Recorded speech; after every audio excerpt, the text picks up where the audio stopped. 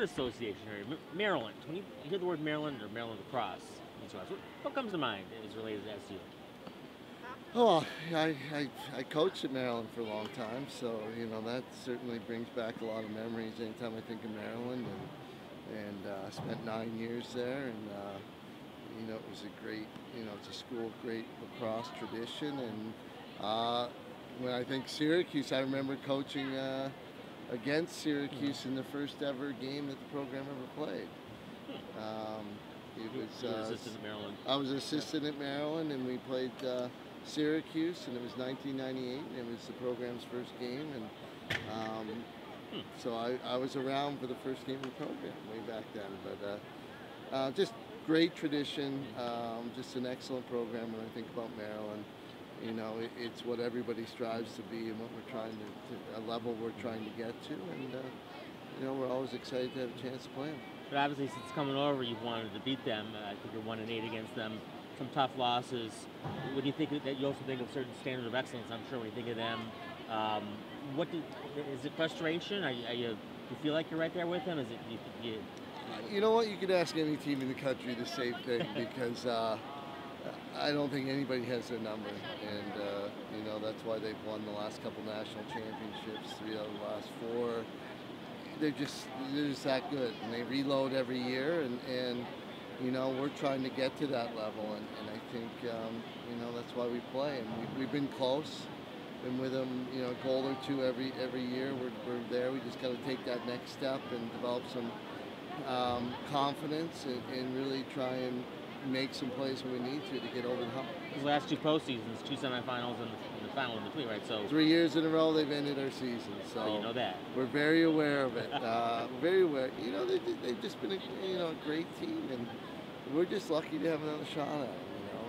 It would be tough if we didn't get to play them during the regular season to have that shot, but we're thrilled, and we're happy to have them here in the Dome.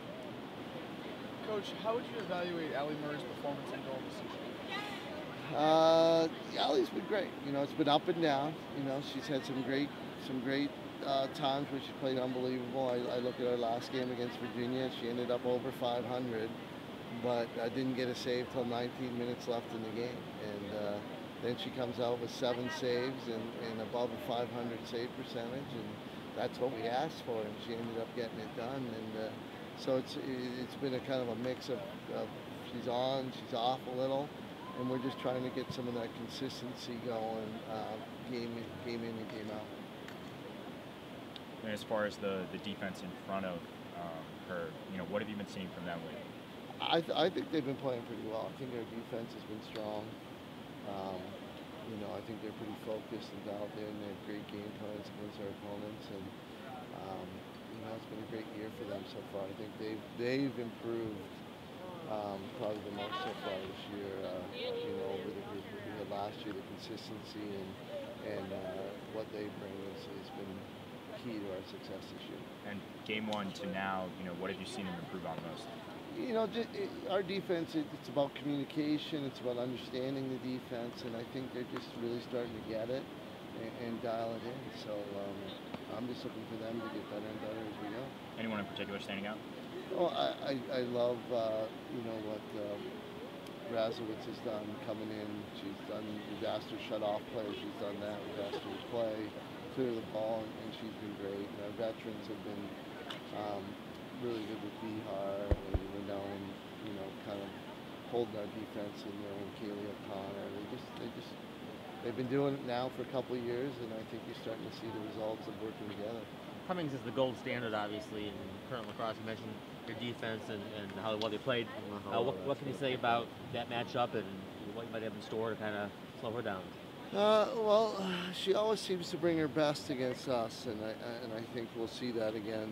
I think much like Kayla Trainer, when you talk about that, a couple of the best players in the country last few years, and anytime they play each other, they get excited to play and trying to bring their games to the next level. And that's what we always get out of her. And we're just going to be ready to try and stop her from getting to the net. If we need to double or send extra help, we'll do that, and it should be fun to watch.